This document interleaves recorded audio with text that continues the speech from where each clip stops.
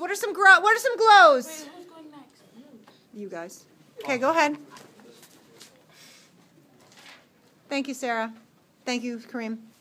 Go ahead, Dee Dee. Not a grow yet. We want to do the glows first. Shamar, one voice, please, in the space. He has very strong emotional connection to the scene. Yeah, how could you tell? What did he do with his voice to make you feel like he was connected? He used from high to low and low to high. Melody. He used melody. Good. What is that called when you're using melody to create images with your voice? Who remembers? Alex, do you remember what the word is? Yes, onomatopoeia. Good. What else did he do well? Go, Gio.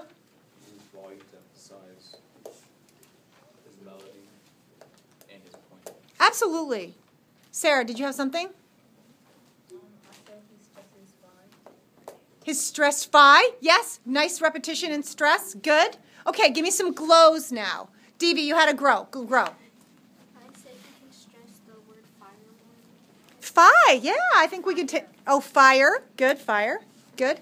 Yes? I said he could work more on diction to be more clearer. Yeah, it's funny because you're so clear in some words and then a little bit not in the beginning.